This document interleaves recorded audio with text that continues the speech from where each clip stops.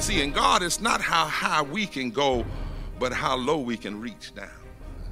Y'all hear what I'm saying? It's how we can use our power that God gives us to lift other people up. The call of ministry, the call of being a Christian is about who you can help, not who you can lord over. It's who you can lift, who you can raise up, not who you can rule over. Real worship is the kind of worship that fights for justice on the ground, and love on the ground, and mercy on the ground, and truth on the ground level, down here in the thick of things. Real worship is not about being so high.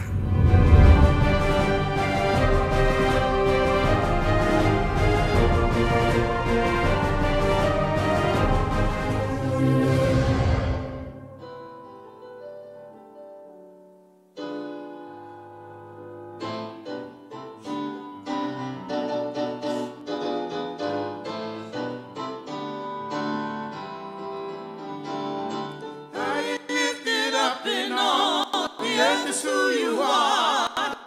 High and lifted up in all, yeah, that's who you are. High and lifted up in all, yeah, that's who you are. Lord, we exalt your name. Lord, we exalt your name. High and lifted up in all, yeah, that's who you are. High and lifted up in all, yeah, that's who you are.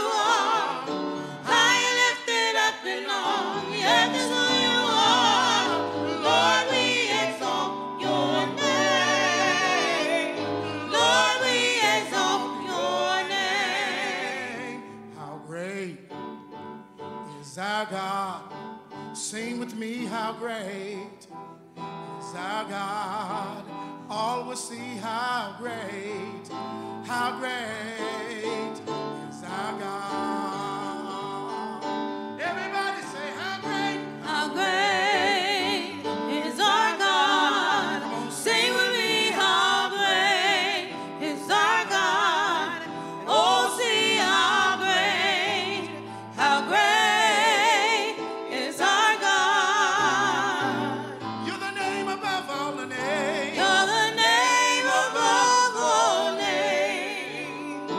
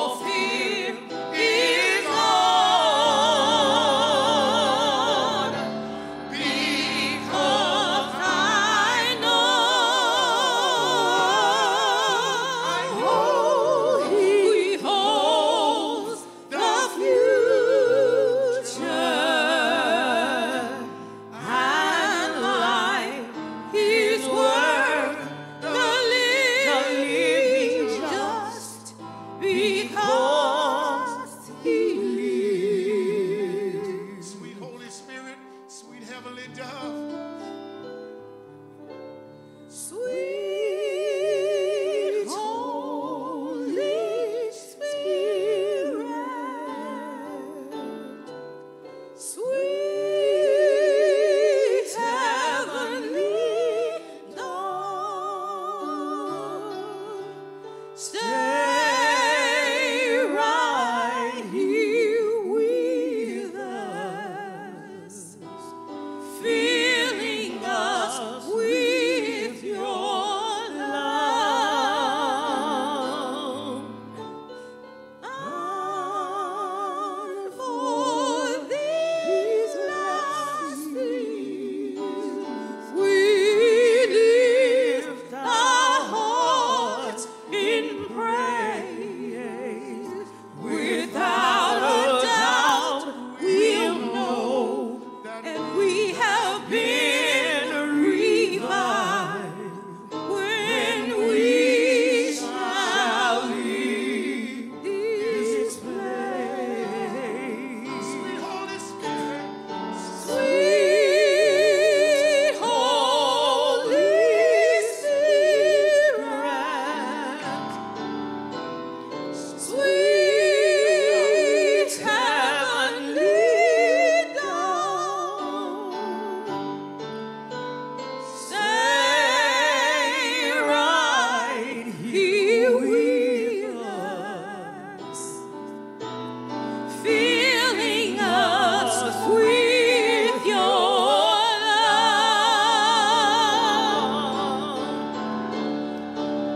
And for these blessings,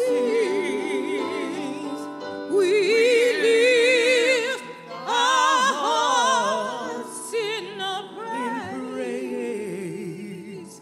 Without a doubt, hallelujah. we'll know that we have been revived when we shall leave this place. Without a doubt, we'll know that we have been revived when we shall leave this place. Hallelujah. We give you glory. We give you glory. Hallelujah. Thine the glory. Yes, God. Hallelujah. Glory to God. Amen. Hallelujah. Thine the glory. Revive us again. Say it again. Hallelujah. Thine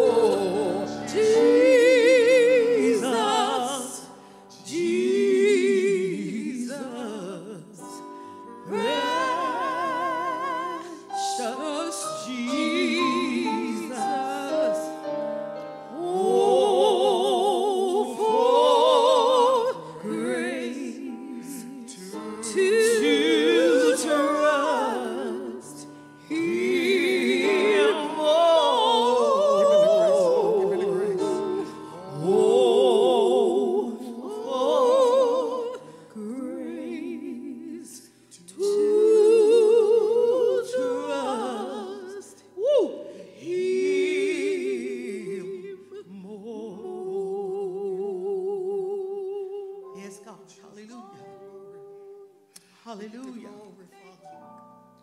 Hallelujah. We give you glory. Yes, God. Hallelujah. We trust you, Lord. We trust Yes, you. Lord. Hallelujah. We trust you, Lord. Oh, Jesus. We trust you, Jesus. Jesus. We We know you see us through, yeah, Lord. Jesus. Hallelujah. Oh, for grace. Oh, for grace. To trust you more. Go ahead and worship him.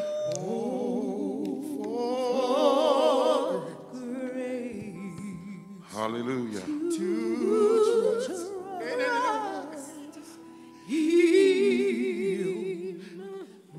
Oh, for what? Oh, for grace.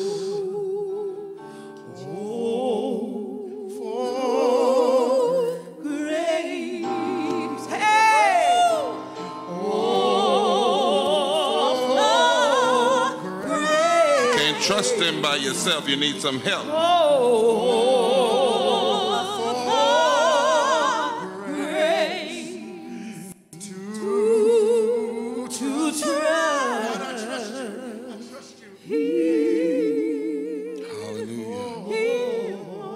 What's going on, trust him more.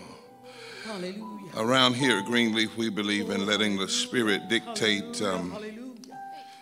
Normally we would do announcements and some other things, but we're going to just hold that to the end.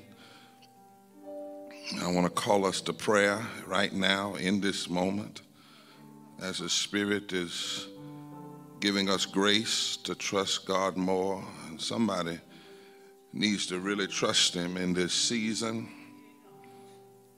Season is not easy. And I want to call out our dear sister Pat Hoggett. Just trust him.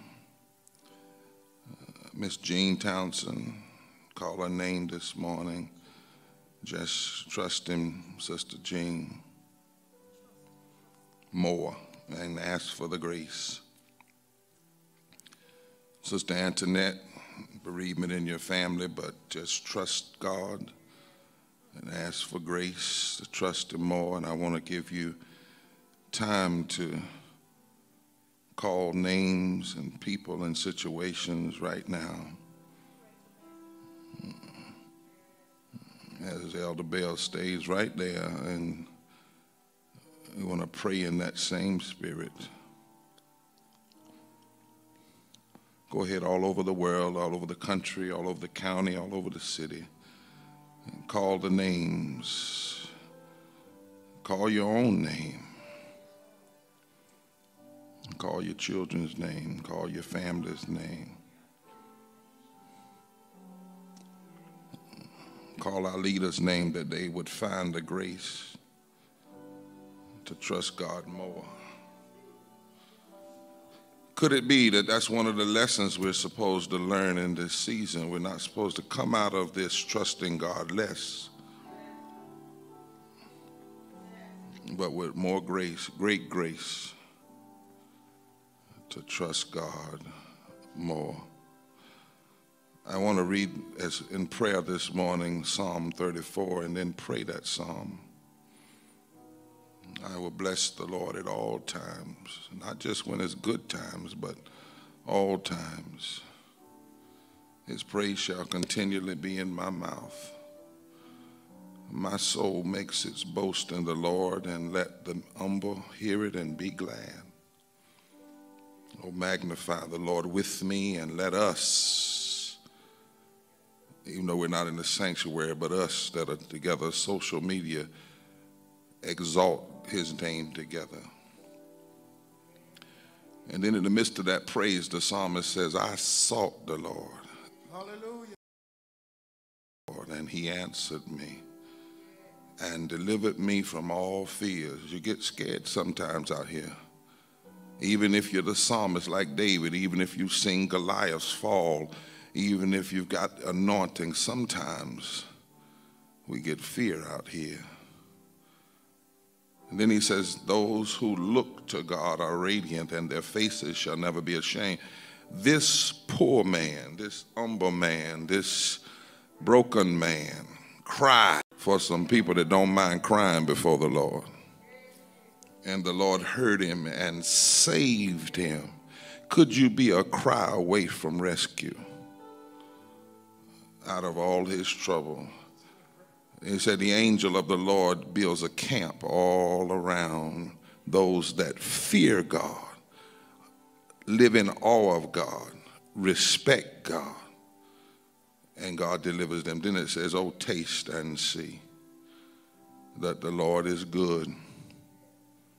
Blessed is the man who takes his refuge in him. Verse 13, keep your tongue from evil. Don't talk evil, talk righteousness. Keep your lips from lying, turn away from evil and do good, seek peace and pursue it. Because the eyes of the Lord are toward the righteous and his ears toward their cry. Then it says something, and I'm glad about this.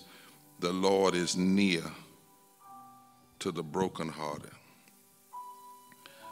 You know, and he saves the crushed in spirit. Many are the afflictions, watch this, of the righteous,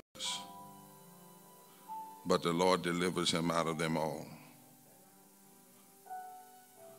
I'm so glad when I'm brokenhearted, it doesn't mean God is away from me. It means God scoots in a little closer. I'm so glad I can be honest that sometimes our spirits are crushed. Our dreams are crushed. But the Lord saves us. Gracious God, you, O Lord, are worthy of blessings always. Gracious God, in the name of Jesus, you are worthy of praise continually. Gracious God, you are worthy of our boasting, because we cannot boast in ourselves, but we can boast in you. You are the source of all our gladness. Hallelujah. And this joy we have, the world didn't give it to us, and the world can't take it away. God, when we think about it, we ought to magnify you and exalt you and thank you in every season and at all times. Why, God, do we thank you so much? In the name of Jesus, we thank you, God, for hearing our prayers. God, that we've got evidence that you answer prayer. Because only you could have fixed what was fixed. Only you could have lifted what needed to be lifted. Only you could put our hearts back together. And only you could raise up our spirits when we had been crushed down. God, we love our family. We love our mamas and our daddies, our brothers, our sisters, and our friends. But we've got testimony that if it had not been for the Lord on our side, we thank you for delivering us from fear, from anxiety, from trembling, God. All kinds of phobias. Sometimes the phobia of being alone, sometimes the phobia of being around too many people, sometimes the phobia even of the gifts you've given us, because we know every time we use them, it will require more work, more energy. Whatever our fears are, from COVID to the fear of losing it sometimes. Thank you for delivering us. And God, thank you for putting a shine on us, causing us to be radiant even sometimes when if folk only knew. But you put on us the beauty of holiness. Thank you for saving us in trouble. Thank you for saving us in trouble when there's seasons of trouble. And thank you for saving us out of trouble. Thank you for saving us in affliction. And thank you, God, for saving us out of affliction. Thank you for protecting us and delivering us. And God, thank you for being so just plain good. And like the psalmist, God, the reason we can say, oh, taste of the Lord and see that you're good is because we've tasted other things. We've tried other formulas and it didn't work. Thank you, God, for being a refuge. Trouble all around us, but you're a refuge. Craziness all around us, but you're God, a refuge. Thank you for providing. God, we're not out of our minds. We know that we don't have enough, but you have more than enough. Hallelujah. Truth is, God, sometimes we can't even figure out how we are where we are, how we got to the places we have come to, how we made it through. And then when, God, we really say it was your provisions. Provisions we didn't even know how to ask for, but you sent them anyway. Thank you for guarding our tongues. Thank you for being the source of our peace. Thank you, God, for giving us the assurance that you will judge evil. It will not get away. Thank you, God, for ministering to those who have broken hearts and crushed spirits. And can we, Lord, just admit to you this morning, broken hearts hurt, crushed spirits sometimes make us just want to roll up in a ball and go away. And then here you come. And you minister to us. Thank you for delivering us from condemnation and guilt and shame. And God, we thank you for all the things we can see that want us, but they can't get to us because you've encamped all around us. Many of the dangers are not unseen. They're seen. We can see them. But it can't get to us because you've encamped yourself all around us. And so, God, today we just pray a prayer of thanksgiving, because in that thanksgiving there's healing. We claim your promises today. And in claiming your promises, God, you move, and there is the deliverance right there in the midst of the claiming, God. We sense your nearness right now. God, give us grace to trust you more. Grace not to forget how good you are. Grace not to forget how strong you are. Grace not to forget how much of a deliverer you are, so that when we come to new situations, we don't have to find faith. We are found in faith and trusting you. Now, since you're so good, oh God, let somebody taste it this morning. Let them taste it in an answered prayer. Let them taste some fresh hope and some fresh faith and some fresh mercy. Somebody got a report this week from the doctor and it left a bad taste in their mouth. But oh God, this morning, like the honey that comes from the honeycomb, hey, sweeten their mouth, sweeten their inner part. Let them know, God, it's going to be all right.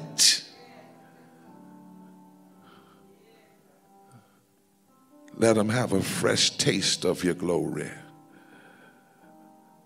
And God, when we think about it, just a taste. God, just a taste of your mercy, just a taste of your power, just a taste of your anointing. Not even all of it, God, but just a taste can change our whole perspective, can change our whole way of looking at life itself.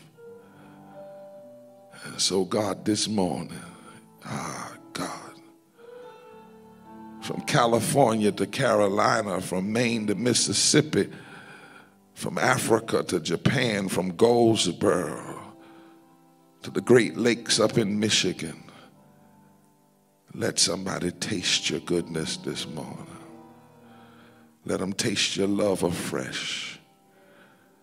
And we shall forever magnify and exalt your name. For thou art God, and beside you there is no other.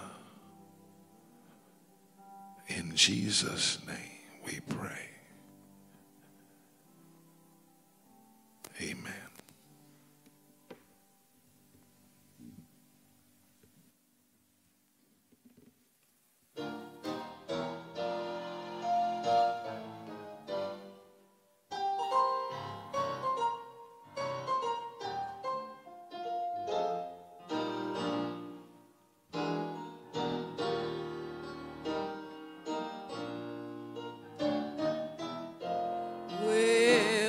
Just another day that the Lord has kept me. Oh, just another day, well, that the Lord has kept me. Hey, you know he kept me from all evil. Yeah, kept my mind, kept me stayed on Jesus. Well, just another day, hey, that the Lord has kept me. That the Lord has kept me. Oh, I wasn't willing, hey, but the Lord, hey, he's kept me.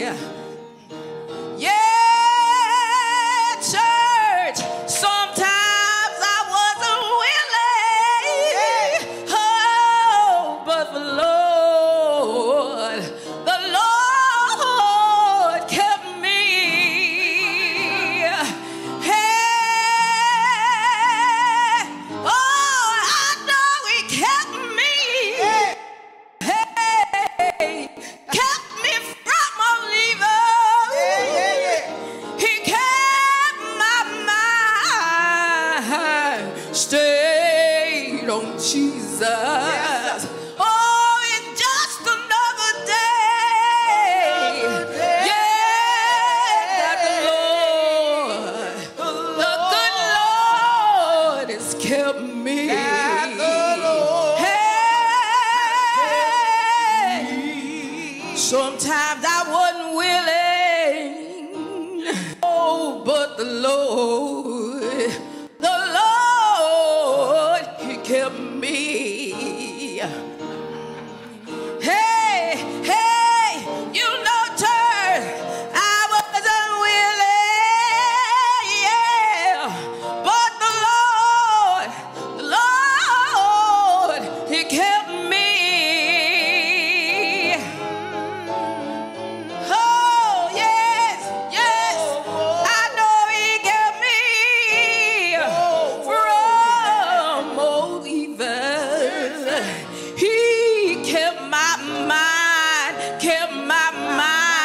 stayed on Jesus. Oh, just another day. Oh, that the Lord has kept me. The Lord has kept me.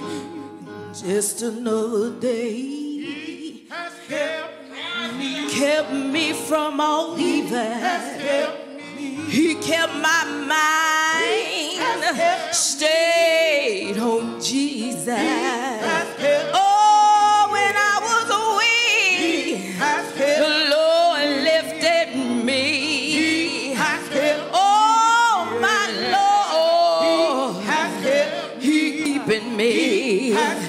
Another day, another hour, another minute. My Lord has kept me. He kept my feet planted on solid ground. When all around me, Lord, was falling down.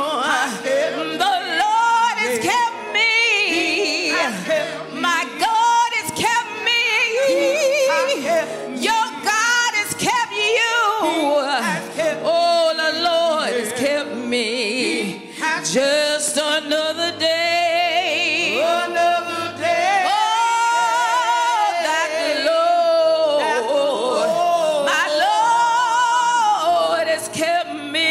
That the Lord has kept me. Hallelujah.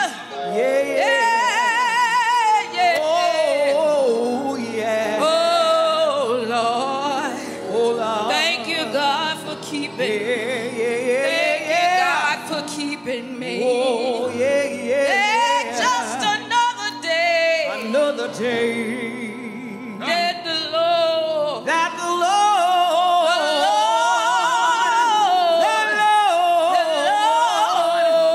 has kept me. Yeah, He kept me. Hallelujah. Hallelujah. Ah, glory, glory, glory. Just another day.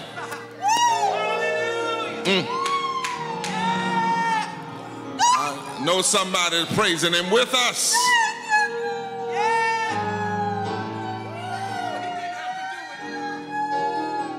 Yeah, God. Just another day. Yes, sir. That the Lord has kept me. Wherever you are, right there in your home, let's thank Him for another day. Don't worry about thanking Him for a week. Just thank Him for another day.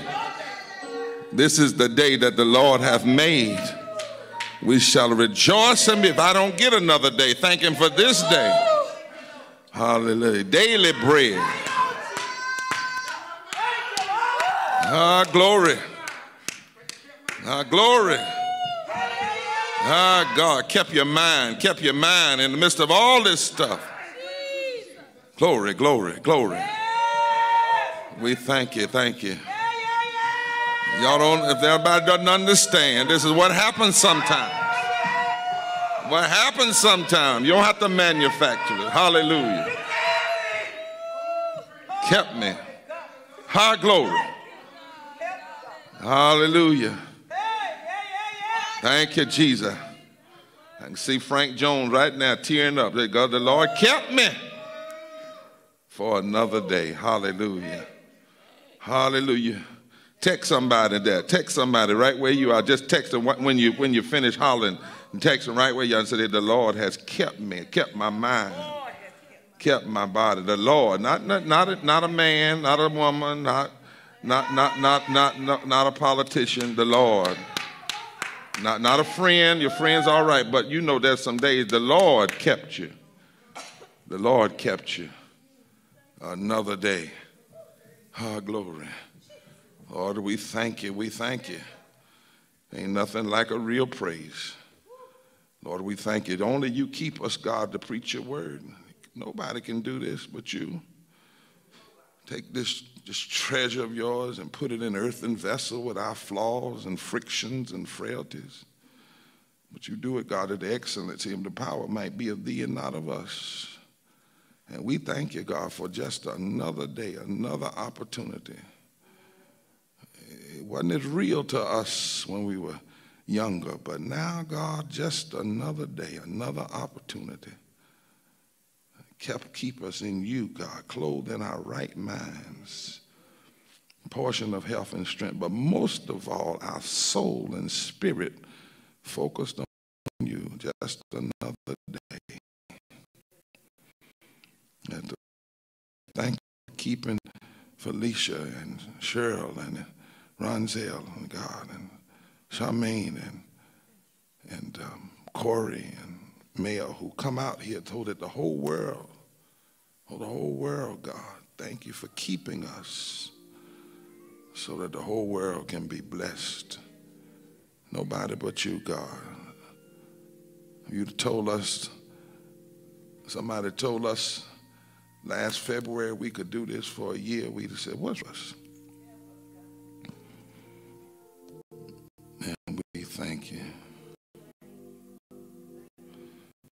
To God, to God, to God. Now you're going to mess around and I'm going to be running. Because that's all the one. Hey! Be the glory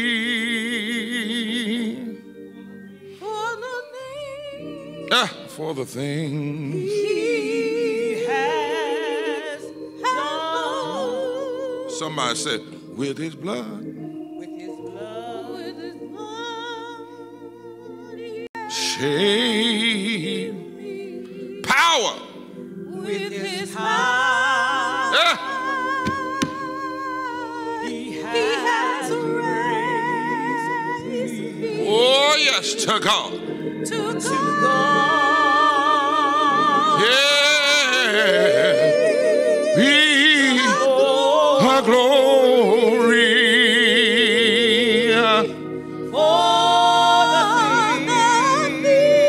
For the things that he has done. One more time, with his blood. With his blood. Yes. Shame me. With his power. Yeah, God. He has Raised me to God. To God. To God.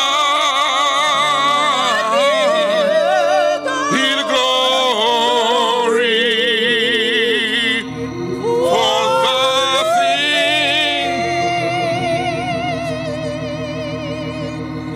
He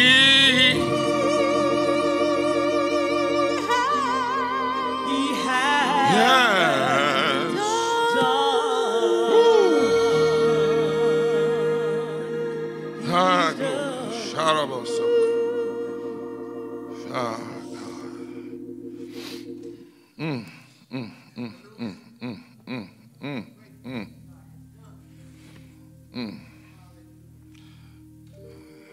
Let me also thank God for what he's done in the life of Yvette Flund, my bishop.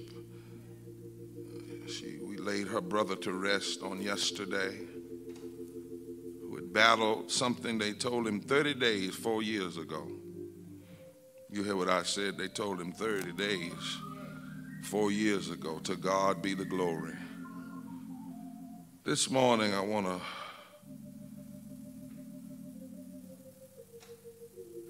meander around and check and make sure we're not hearing any humming, crackling. We want to meander around Matthew chapter 4. And it reads as follows in the New International Version. I don't know if you have that, Brother Corey. Matthew 4. I apologize for not sending you earlier, but if you have it, Matthew 4. beginning at verse 4. Then Jesus was led by the Spirit into the wilderness to be tempted by the devil, or the tempter. And after fasting 40 days and 40 nights, he was hungry. Verse 3, the tempter came to him and said, if you are the Son of God, tell these stones to become bread. And Jesus answered, it is written, man shall not live by bread alone, but on every word that comes from the mouth of God. Then the devil, the tempter, took him to the holy city and let him stand at the highest point of the temple. You are the Son of God. If you are the Son of God, he said, throw yourself down. For it is written, he will command the angels concerning you, and they will lift you up in their hands, so that you will not strike your foot against a stone. Jesus answered him and said, it is also written, do not put the Lord your God to the test. And the devil, the tempter, took him to a very high mountain and showed him all the kingdoms of the world and all of their splendor. All of this I will give you, he said, if you will just bow down and worship me. Jesus said to him, away from me, Satan, for it is written, worship the Lord your God and serve him only. Then the devil, the tempter, left him, and the angels came and attended him. This morning I want to try to preach, the tempter is still tempting. We have a choice. Yielding or not yielding. The tempter is still tempting. We have a choice, yielding or not yielding.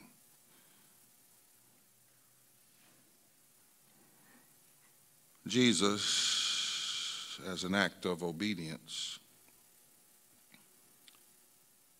had just been baptized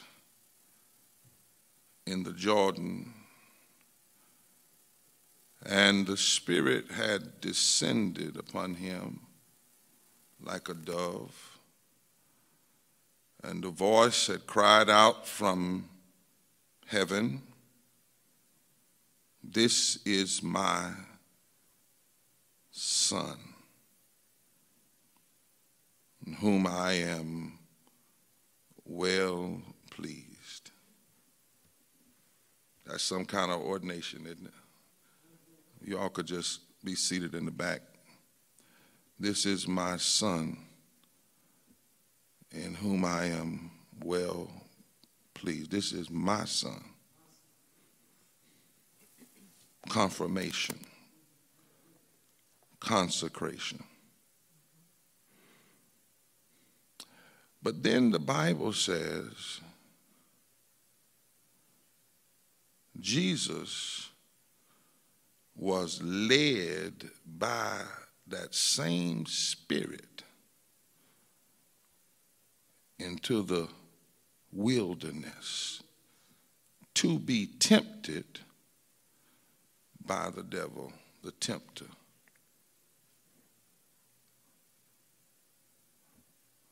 And then after 40 days and 40 nights, he was hungry. And those of you who know Bible and those that don't, let me make sure you understand that 40 days is a common refrain in the scriptures, and here it particularly invokes the memory of the children of Israel, the Hebrew children, wandering in the wilderness for 40 years. If you remember that text, it says the promised land wasn't that far away from Egypt. But the Lord led them the long way to test whether they were ready for the promise. It says God led them to fear and to other things. They ended up wandering for 40 years. Jesus here is, if you will, interiorizing the experience of his people. And in this experience of the wilderness himself, Jesus uncovers for us a radical diagnosis, pray with me, temptations that we all face, nations face, societies face, peoples face. In other words, Jesus in this moment exposes the only 3 tricks the enemy has. He shows us right here the way in which the tempter will always tempt us. And he shows us right here that it is when we yield to these things, they become the backdrop of every personal and political crisis that we face in our lives. Jesus had to go into the wilderness. Hebrews tells us later that to be our Savior, he was tempted in all points. Somebody wrote a song about it and said, Jesus knows. And he could have said, Jesus knows all about our temptation. They said, Jesus knows all about our troubles. So he went to the wilderness in the Spirit. Now, the devil, the tempter, was doing the tempting, but it was the Spirit of God that led him to the wilderness. Because in the wilderness, there's this mirror that can help you see yourself more clearly. In the wilderness is where the tempter tries to lure us constantly away from our allegiance to God. And the truth of the matter is, these temptations come through many forms, even today. These same temptations come, and when they come, they promise prosperity, they promise power, they promise prestige, but there's always a clause. If we yield to the tempter and walk away from the truth of God. And then underneath there's some fine print that it doesn't tell us. If we yield, then the only place we will really get delivered is to captivity. And Jesus shows us in this story how and why we can and must resist what I call these seductive delusions. And the only way to do it is to stay grounded in the way and the word of God. Hallelujah. The text, again, if I might, for emphasis, says Jesus is led by the Spirit into the wilderness. And the verb in Greek, ekbalo, literally means to cast into, to drive into.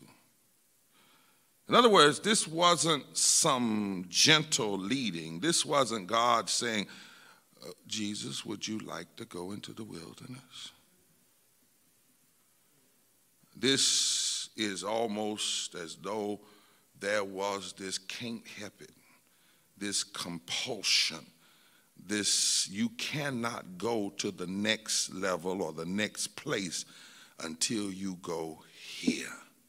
This is saying that you've been baptized and you've been confirmed and you've been filled with the Spirit, but now you must go into the wilderness to see if it's for real. This is saying in this text that there are moments that Jesus is showing that the next part of Jesus' call to do what he had been born to do could not take place until he went to the place without any people, without any support, only the Spirit of God. This text says that even our anointing must be tempted. Now, God sent him, so for God it's a test. When God tests, it's to make us stronger, it's to make us more trustful, but for the tempter, it is to try to make us fall. Whatever power God gives us, there is a necessity to test our motives, to tempt our motives. Further, the Greek suggests that Jesus was continuously led by the Spirit. He was not only led into the wilderness by the Spirit, in the wilderness he was led by the Spirit over these 40 days. The Spirit didn't just send Jesus in the wilderness and walk away. When we're in the wilderness, it is not a cruel trick by God. God doesn't send us to the wilderness and deposit us there to struggle with the tempter by ourselves. Rather, the Spirit continuously leads us in the wilderness. In the wilderness, Jesus was alone from people, but he wasn't left alone from God. The Spirit went with him throughout the entire time. And might I ask the question, why wilderness, since you are asking it? First of all, wilderness here doesn't mean a place with no anything. Wilderness really in this text suggests a place where you are alone. No distractions. Just you and God and your struggles. Now, there are people in other traditions in this world whom this text would not seem strange at all, because they really believe that you really have not mastered life, you really don't understand life until you've had some serious time alone. My Apache friends out in Arizona that I often go tell us that you can't move into true manhood as an Apache until you face some times alone. My good friends who happen to be Japanese and Chinese tell me the same thing, or African. There's certain places you have to be alone. And the truth of the matter is, as a Christian, if we would look deeply, there is a necessity sometime for us to go through an alone experience. Jesus, by God's way, was his son, but he wasn't ready to enter into his public ministry, so the Spirit led him to the aloneness of the wilderness, of the jaw of the Dead Sea, and amid the Judean hills west of the Dead Sea, where Jesus could be alone. Before the crowds, he first had to be alone. Before the miracles, he had to be alone. This wilderness is a place we must all face, and sometimes multiple times in our lives, before certain ministries, certain callings, certain assignments, certain destinies. There is the necessity, says the Holy Spirit, for us to have a wilderness experience, a time alone where we struggle and are tempted, to make sure we can handle the assignment that's coming. The enemy tempts us, but God tests us. The enemy tempts, desiring our fall. The Spirit of God, when we are alone, tests to develop our strength. And if some folk would be honest about it, you came out your strongest from your place of most isolation.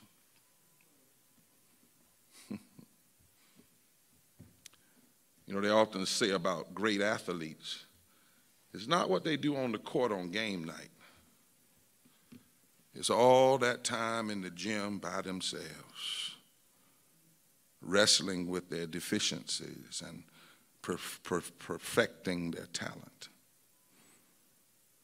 I know some years ago when I first faced this crippling disease, there was a place in the hospital that I was just alone.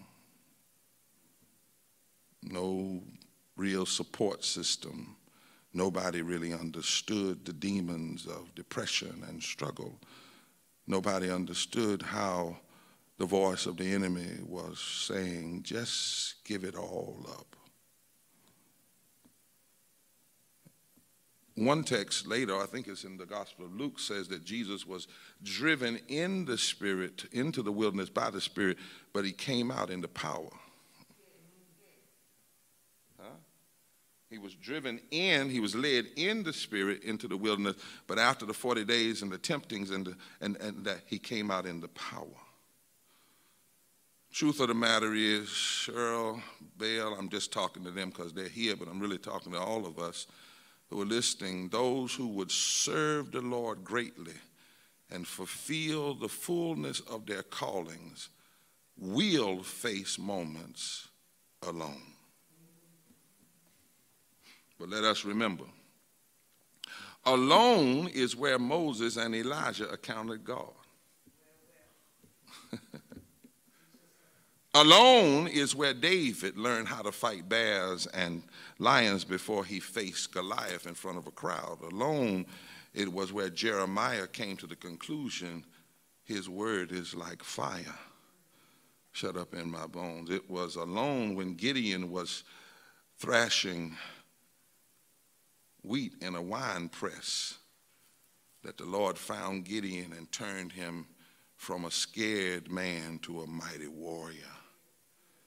It was sitting at a table alone that Martin Luther King declared, Lord, I'll serve you.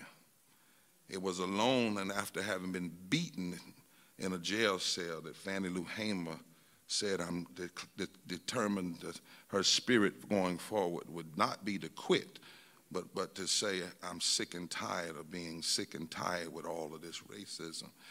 Jesus, he is headed into public ministry. In this same chapter, verse 13, public ministry starts. He's headed to face the lies and the evil leaders like Herod and Caesar. He's headed to be misunderstood by his own family. He's headed to be doubted and mistreated by those who one minute say they love him and the next minute they cannot stand him. And in order to face it, he must first be alone. Not only alone with no people, but alone with no food. Not on a diet, but fasting has a way of temporarily lifting what somebody called the tyranny of preparing and eating food. You know, you just always think, what I'm going to eat next, what I'm going to have for dinner, what I'm going to have. And sometimes God wants to remove us from that tyranny of worrying about physical hunger. Allow us to focus on the spiritual more intently. And you know, after a few days, the hunger pangs, P-A-N-G-S, subside as some of the bodies, according to the medical doctors, metabolism changes. And fasting, in that moment when it flips, can produce a clarity of mind. and a clarity of the spirit. Why temptation? It startles us. It ought to start. It did me when I first read this text years ago. Jesus being tempted?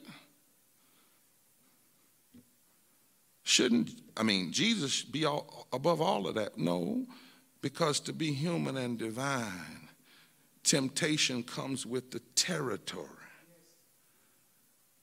Especially when we have a great assignment, the temptations will be great too. When you have a great gift, the struggles will be great, baby. When you have a great anointing, the anxieties will be great. When you have great power to deliver, you will also have moments of great depression.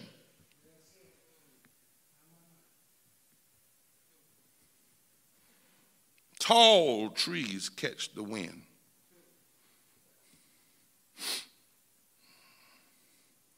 And we see this temptation here, and then we see it again in the Garden of Gethsemane. The temptation not to do it God's way. And Jesus had the same tools we have, the Spirit and the Word. Somebody asked one time about this text, why should Jesus be tempted at all? What does it say to us? And one writer said, because, listen, innocent faith is not strong faith. You know, when innocent faith that hadn't been tested and tried is not necessarily strong faith. A lot of folks say what they'll do, but let's see when you have to cross the bridge. I was a young man. I was preaching everywhere. And my God blessed daddy said something to me one day that shook my bells. I was preaching everywhere. I couldn't keep things off my calendar. People were calling for me, and there was a temptation inside of that to think I had something. And my daddy one day said to me, boy, you don't even know what you're doing till you got some blood on your preaching.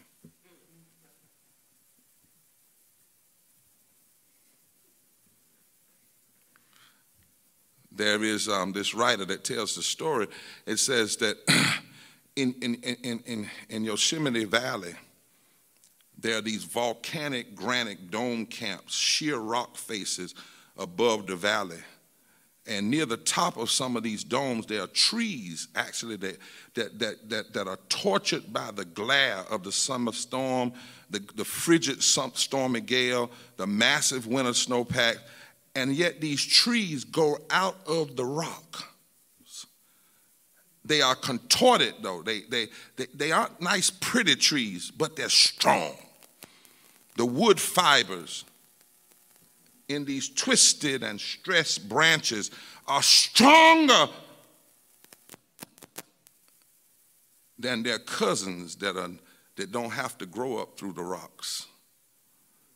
And many disciples have discovered that while their lives were pretty controlled before their conversion and before they really began to understand their gifting, once you really get it and understand your calling and your mission in life, that's when the battles begin. That's when the inner wars happen. That's when the temptation comes. And that's when we will have our wilderness experience. The wilderness experience is many times the place between your innocence and your maturity. It is the place between you being a Christian to where you finally understand your calling, but in between operating in it, doing what you were destined to do, there is this battle in the wilderness. And the text suggests if Jesus had to go through it, it's inevitable. It's necessary. in order for us to have the real kind of spiritual freedom in our lives to serve God, no matter what society say, no matter what dominion says, no matter what people says, in order for us to get that kind of strength and courage, it is of necessity that we have the wilderness alone experience. I used to laugh sometimes, Cheryl, when people would sing, "I want to be more." I hear in a crackle, I don't know what it is. I want to be more and more like Jesus. And I would say, really? Do you really want to have gifts? You really want to be anointed? Mm-hmm. You really want to have a praise? Do you know what kind of wildernesses that requires?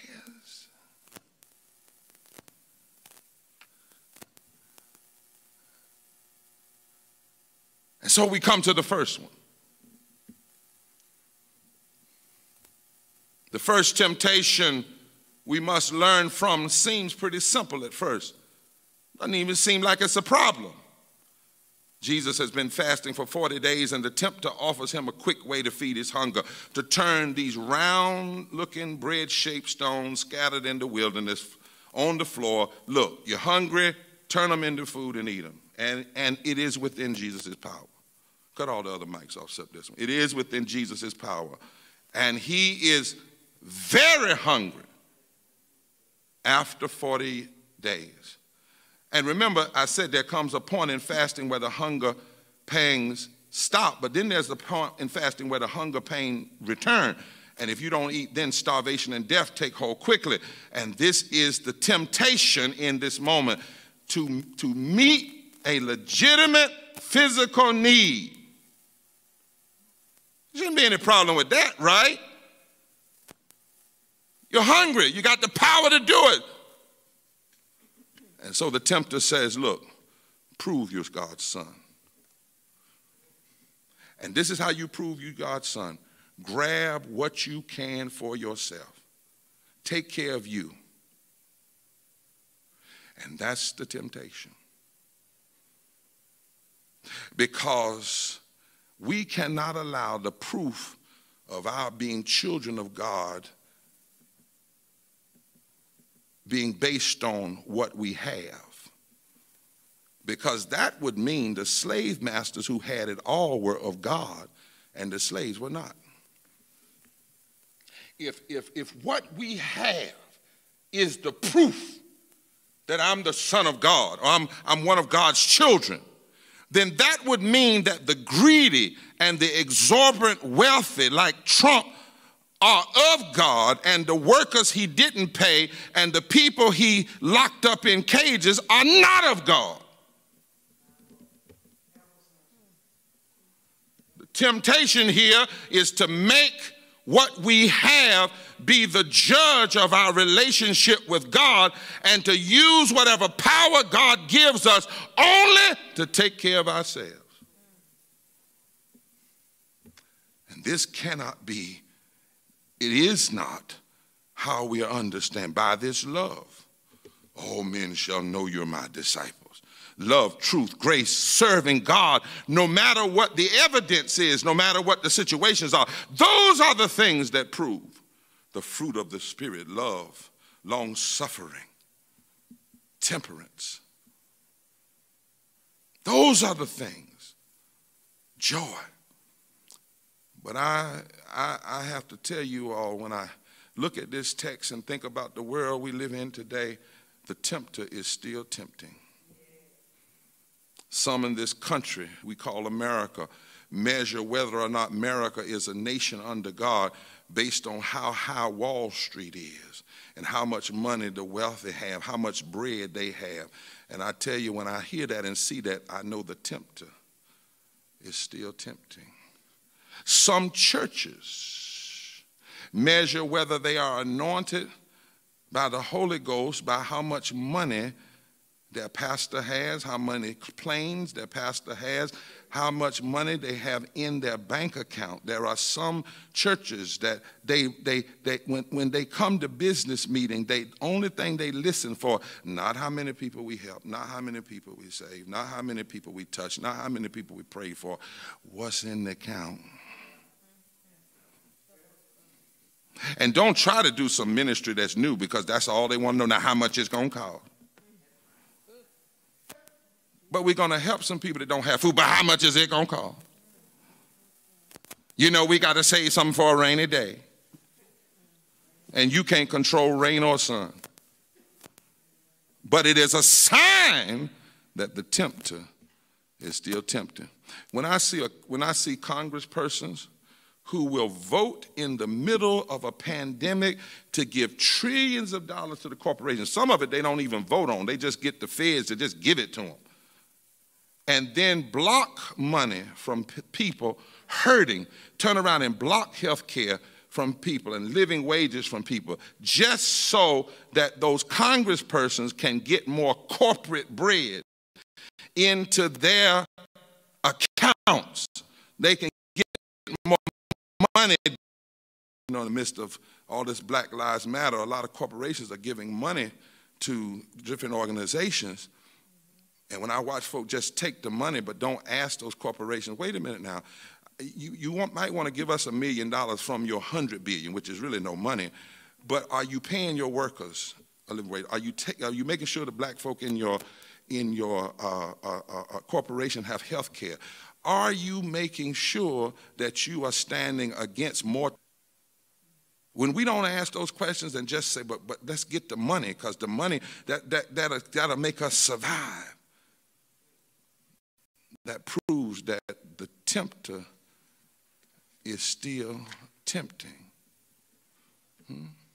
When some people, all they care about is getting all they can, putting it in their can, and sitting on their can, the tempter is still tempting. When I left home this morning and checked the newspaper on my telephone, that's a strange statement. Check the newspaper on my telephone, and I saw now that there are these 10 Republican senators that want to meet with President Biden to talk about compromise and how they can cut the $1.9 trillion that he's trying to give to the people who need it the most. These are the same people that passed trillions of dollars, and when they had power, they didn't even think about compromise. But all they care about now is cutting for everybody else. As long as they have everything they need, it lets me know the tempter is still tempting. Now, don't get me wrong. This text is not suggesting that there's something wrong with meeting physical needs, food, shelter, love, companionship. But it's got to be by legitimate means. But there's a higher law than our physical desires. And if it's only about us, and if what we have is how we prove we are children of God, and if we just think that's all our power is to just to get stuff for ourselves, then the Bible says what Jesus said to the tempter: man cannot live on bread alone, but by every word that comes from the mouth of the Lord. And what is the word that comes from the mouth of the Lord? Do justice, love mercy, walk humbly before your God. What is the word that comes from the mouth of the Lord? Do treat your neighbor as yourself. What is the word that comes from the Lord? When I was hungry, did you feed me? When I was naked, did you clothe me? When I was a stranger, did you welcome me? What is the word that comes from the Lord? The Spirit of the Lord is upon me to preach good news to the poor, healing to the brokenhearted, recovery of sight to the blind, release to the captive, healing to the bruised, declaration of acceptance. What is the word of the Lord? The word of the Lord is that real power, even for a nation, cannot be simply self-aggrandizement. Martin Luther King once put it like this when he was talking to America and to nations of the world. He said, listen here, I don't care what you think.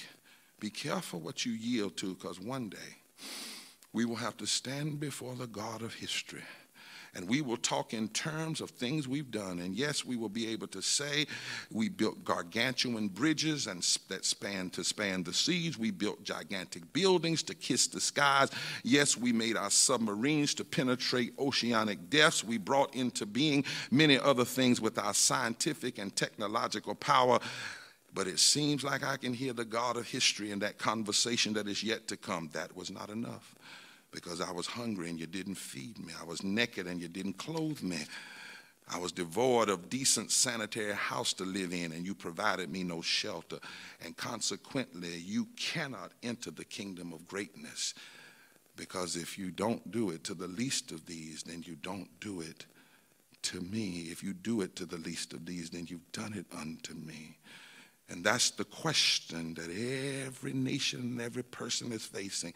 And you face that in this wilderness. How are you going to use your power? And what is the true measurement that says you are a son or a daughter of God? And then when that temptation didn't work, you know, because the tempter is always trying, sure. The tempter led Jesus to Jerusalem, you know, in a vision. And he had Jesus stand at the highest point of the temple. You got to be careful what happens in religion and church sometimes, because the devil be here too. And the devil quotes scripture to Jesus, Psalm 91 actually, that verse 11, 12. And the implication, he says, look, Jesus, if you jump off the temple down to the pavement, you won't be injured because the angels will catch you. I need you to kind of take a celestial bungee jump. And just trust that the angel's going to catch you. And then when the angels catch you, the effect on those that see it is they will be startled and they will lift you up. And you'll be seen as great. You know, it'll be the greatest public relations stunt in history. You walk away from immortal death, you will instantly be famous. You ain't got to wait around until you get raised from the dead. You can pull this stunt. And then maybe folk will call you Messiah and you won't even have to go to the cross. This temptation is the temptation that is the lure of popularity and public recognition, no matter what. Do anything that will get you publicity. Do anything that will make people think you're all that. And if you look around, the tempter is still tempting. My God, look at this congresswoman from Georgia. She will spew any lie. She will tell any tale. She will attack anybody. It came on yesterday that she even said that when all those folk got killed at Las Vegas, it was just a stunt, so that folk could take people's guns away. Any camera that's around, she'll do anything to get it, just to run for office. Maybe she's trying to run for governor. I don't know. But it's not just her. But what she is doing proves that the tempter is still tempting and people are still yielding. Look at all these false ministers that come on TV late nights. You'll be just looking, I'll be looking at Martin. Not even thinking about foolishness. Here comes Pop-Off or somebody, you know, faking healings. And, you know, there used to be one on that would say, come at 7 o'clock to my service and we're healing corns and abrasions and such a thing. And then come later on and we're going to be healing bigger things. Now bring the money. Oh, just do anything. Anything. When you see those who will do anything to make themselves seem like something in front of people, that proves that the tempter is still tempting. And then there's this third and final one. The third temptation is bowing to evil in order to have authority and worldly glory. The devil leads Jesus up to a high place, and he shows them all the kingdoms of the world. The Bible says in one moment of time. He first took him up to the high place of the pinnacle of the temple to test, and said, test God's providential care. Throw yourself down and see. Jesus refused to jump. So then Satan said, let me take you up higher. Let me take you all the way up to the summit, the highest mountain, and show you all the kingdom. First of all, that in itself shall prove that whatever Satan does, whatever the tempter does, it's a lie, because there is no mountain from which you can see all the kingdoms of the world. And if you're up on the mountain, you cannot see their splendor, because if you're up on the mountain, your eyesight doesn't allow you to see the splendor. But anyway, the temptation here, though, was, I'll give you a kind of religious and political power. I'll put you on the top of the pyramid. I'll sit you on the throne. I hold the key to the penthouse suite, baby. I will make you the big boss, the big cheese. I'll give you worldly success. I'll give you prestige. I'll give you everything you want. And my brothers and sisters, none of us are immune to this temptation.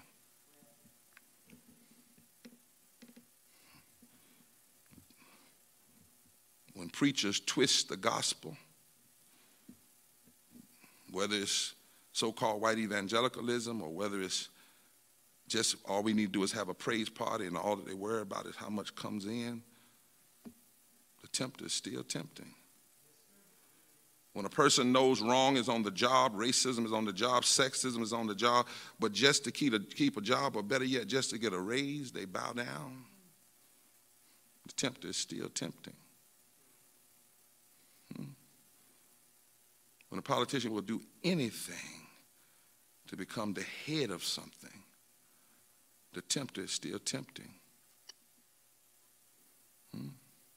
Even sometimes in our personal lives and family, we got family members that want to be known as the top in the family. Do anything. And the tempter wanted Jesus to just look out for himself. And the tempter says, in essence, listen, you don't have to go to the cross. You don't have to serve God's way. Just bow down to me and I'll give you what you came for. Whew. You want the world?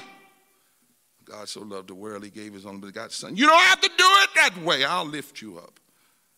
I'll lift you up and put you in the place of power, and I'll give you instant gratification.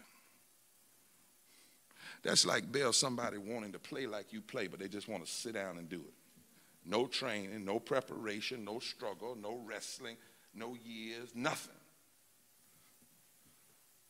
And the tempter said to Jesus, if you worship me, that's the bargain. The Greek word for worship there is proskuneo.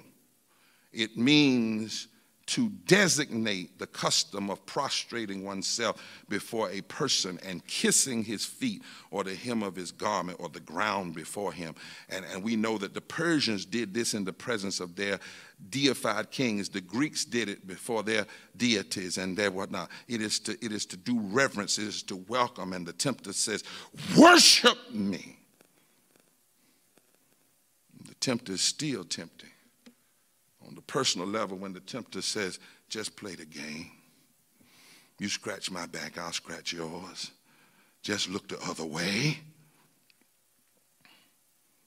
Then on the political level, just get elected, bow down, whatever. So McCarthy goes down to bow down to Trump. Bow down to QAnon. Bow down to whatever you need to do. All that matters is that you get power. Tempter is still tempting. And Jesus knew that power was important to his mission. You need power, Holy Ghost power as a Messiah, but it must be the power bestowed by God. Yes, he has a hard way to glory. He knows it's through the cross and through the grave and then up from the ground. And Jesus here resists the quick fix and said, I'll take God's way. And so must we. We've got to choose God's way, knowing that in due season, glory. It's hard sometimes. Y'all don't hear what I'm saying out there. It's hard sometimes. But somewhere you got to say, but I've decided to follow Jesus. In due season, God will give us all the power and all the resources we need. And plus, Jesus knew what we must know. The call of God is really not up there in the palaces. God has a ground level ministry, somebody said. You see, in God, it's not how high we can go, but how low we can reach down. Y'all hear what I'm saying? It's how we can use our power that God gives us to lift other people up. The call of ministry, the call of being a Christian is about who you can help, not who you can lord over. It's who you can lift, who you can raise up, not who you can rule over. Real worship is the kind of worship that fights for justice on the ground and love on the ground and mercy on the ground and truth on the ground level, down here in the thick of things. Real worship is not about being so high and everybody looking up to you. I get so sick sometime today when I look around and I see we took the old preacher's chair out of the pulpit and start putting in these king-like chairs. What is that in the house of God? What is that to serve one who rode in on a donkey? What is that to serve him who came through Bethlehem and died on Calvary's hill? Why is it that we have such a lust for power in the church even sometimes? And rather than a hope and a love to use power to help people. The power and the gifts God give us are to be used to lift people and not lift ourselves. Oh, I thought about it and how if you do it God's way, it'll work out. When I looked at that poet laureate at the inauguration, and I said, let me read a story. Because I knew you don't talk like that unless you've had some wilderness. See, this wilderness is not about how old you are. She had to have had some wilderness experience in order to be that strong in public. It's a requirement. And so I looked at a story and I found out that she chose the right way. She could have given in. She could have yielded and chosen to use her gift in a bad way. She's born, look, Gorman, she's born in Los Angeles. Look at here, 1998. Lord, she's young. She was raised by a single mother, a 6th grade English teacher. Mama had 2 siblings. She got a twin sister. Gorman grew up. She had limited TV access. She describes herself and says even others said about her, she was a weird child. Lord have mercy. What do they think now? She was a weird child because she enjoyed reading and writing and she was encouraged by her mother when other folk didn't encourage. Now here's the wilderness. She has an auditory processing disorder. and it is hypersensitive to sound. So the very thing God has her doing is the very thing that troubles her. Her sound and being around crowds trouble her. And then on top of having a sound hypersensitivity, this girl we just saw had a speech impediment. Y'all don't hear what I'm saying? During her childhood, she went to speech therapy. That's that wilderness. Told what she might not be able to do. Huh?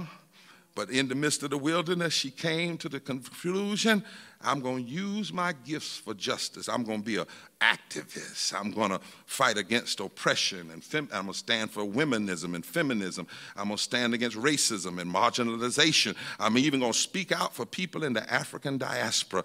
And in the midst of that, when she's decided that, in the midst of her hypersensitive auditory processing disorder and speech impediment, she said she came to see her impediments as a strength, that the strength of God would ride on. She said, since I was experiencing these obstacles, she said, I turned it and I got alone. And when I was alone, it made me good at reading and it made me good at writing. And in the alone place, I learned how to understand the real gift that I have. And now in due season, because she didn't yield to the wrong thing, God has raised her up. and given her power. And she didn't have to bow or yield to the tempter. She didn't have to bow or yield to the depression. She didn't have to say, I'm going to get stuff any kind of way I can. She did it the right way. And I'm so glad Jesus showed us in his word how not to yield to temptation. In this story it says, don't yield to hate, live in love. Don't yield to greed, live in grace. Don't yield to hurt, live in healing. Don't yield to lies, live in truth. Don't yield to injustice, live in justice. Don't yield to meanness, live in mercy. Don't yield to the rulers of this world. Live trust in God. Don't yield to racism, live in equality. Don't yield to the false powers of this world. Live trusting the power of God Almighty. Somebody put it better than I could ever put it years ago. Yield not to temptation, for yielding is sin. Each victory will help you some other to win. Fight on what dark passions subdue. Look ever to Jesus. He will carry you through. Don't you know wherever you are, if you just ask the Savior to help you, to comfort, strengthen, and keep you, he is willing to aid you, and he will carry you through. I'm a witness. He'll carry you through no matter what the temptations are. He'll carry you through. He'll carry you through. He'll carry you through. Well, but wait a minute, Bear. Well, I got to close here, but I need to say one more thing. Jesus didn't let the tempter lift him up, but there was one time that Jesus was lifted up. In fact, the one time Jesus was raised up above us, higher than everyone else. It was not to be seated on a throne, but it was to be nailed to a cross, a wooden cross on a hill called Golgotha. It was not the politics of being elevated for power, but it was the politics of God, being a faithful servant to God. And he allowed them to lift him up high above everybody. And somewhere the hymn writer then put it in words and said, how to reach the masses, men of every birth. For an answer Jesus gave the key. If I be lifted up from the earth, I'll draw all men unto me. The world is hungry for the living bed. Lift the Savior up for them to see. Trust him and do not doubt the words that he said. He said, I'll draw all men unto me. Don't exalt the preacher and don't exalt the pew. Preach the gospel full and free. Prove him and you'll find his promises true. I'll draw all men unto me. Lift him up, living as a Christian ought, and let the world in you the Savior see. Then men will gladly follow him who once taught, I'll draw all men unto me. I'm so glad they lifted him up. Because when you lift him up, he still speaks from eternity. And if I be lifted up from the earth, he said, I'll draw all men unto me. And so today I lift him before you. Wherever you are, I lift him before you. Him who was crucified on yonder's cross, buried in the borrowed tomb, but it's empty now. For he got up from a 3-day-old grave with all power. Didn't have to do it the devil's way. Didn't have to do it the tempter's way. And neither do you and I. We can yield not to temptation. And even inside of that, if we mess around and yield, because he was lifted up, we can be forgiven. We can be restored. We can be brought back. And God can still use us. The tempter is still tempting. Yes, he is. But we've got a choice. I declare unto you today, the best choice is yield not to temptation. Instead, lift the Savior up. Declare the word of God. For he said, if I be lifted up, I'll draw all men unto you. And if you get weak and you get tired, you start hurting and feel broken, just ask the Savior. Find somewhere alone. It's a necessity. And just ask the Savior to help you. And he will strengthen and comfort and keep you. He will carry you through. God, help us today. Help us today not to yield to the temptations of the tempter, but to trust in the living word and the power of your spirit and the example of your Son, Jesus Christ. Wherever people are all over the world, if they desire to give themselves to the Lord, let it be so right now. Let them say, Jesus, come into my life. I lift you high above everything. Not in some human way, but I lift up what you've done. I lift up what you paid. I lift up who you are. And I don't yield to the tempter. I submit to the Christ. In Jesus' name, amen. Sing.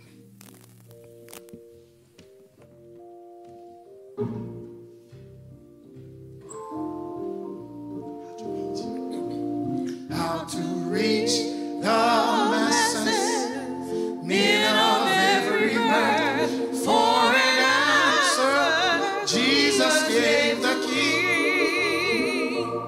And if I be lifted up from the earth, and I draw all men unto me.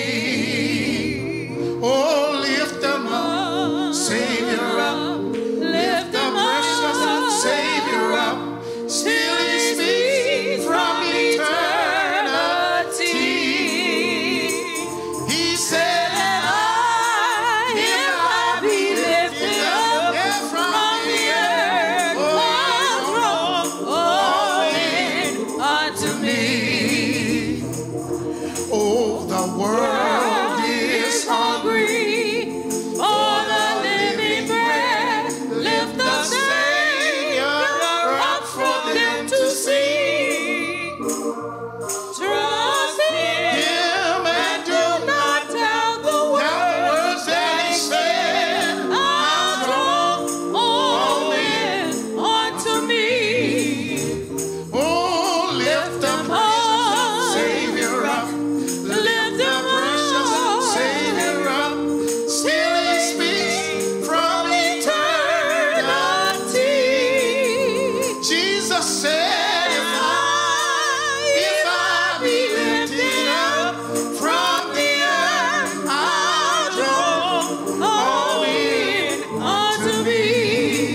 don't exalt the preacher,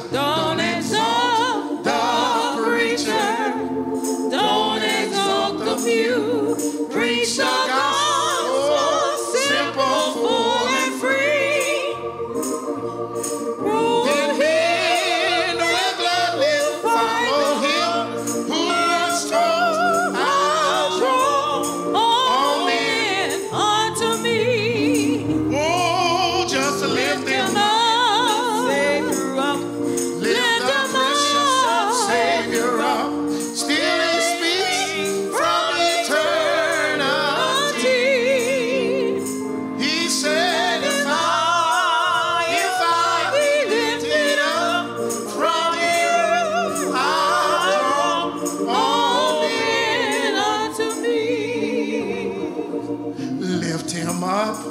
By living as a Christian ought, and let the world in you the Savior see. And men will gladly follow him who was told, I'll draw all men unto me. Oh, just lift him up, the Savior up, lift him up. Precious Savior up, till he speaks from eternity. And if I be lifted up from the earth, I'll draw all men unto me. You just ask the Savior to help you, to comfort, strengthen, and keep you. He is willing to aid you. He will carry you through. You just ask the Savior to ask him to help you. He'll comfort, strengthen, and keep you. Oh, Jesus.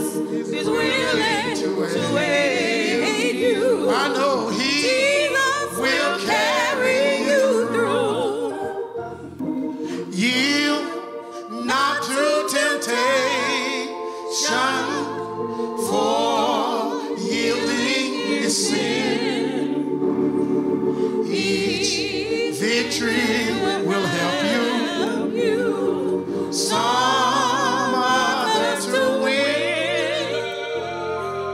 Fight manfully onward. Dark passions subdue. Look ever to Jesus. Oh, He will carry you through. You just ask the Savior to help you. He'll comfort, strengthen, and keep you. Oh, He is willing to aid you. Jesus will carry you through. Oh, you just Ask the Savior to help Him to help you. He'll come, strengthen, and keep you. Oh, He is willing to aid you. He will carry you through. Oh, He will carry you through. Yes, He will. Yes, He will. He will carry you through.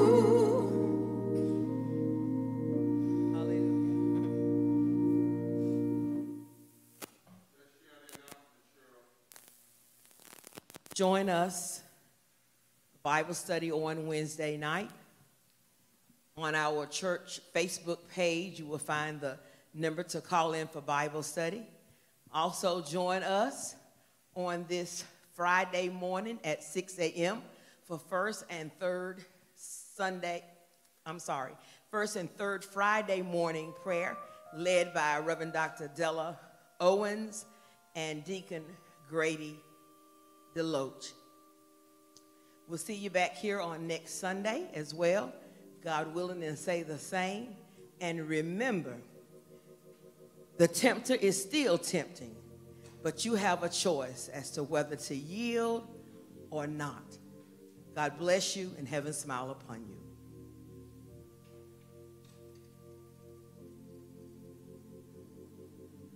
Lord sent Jesus to Calvary. Lord caused Him to give His life for you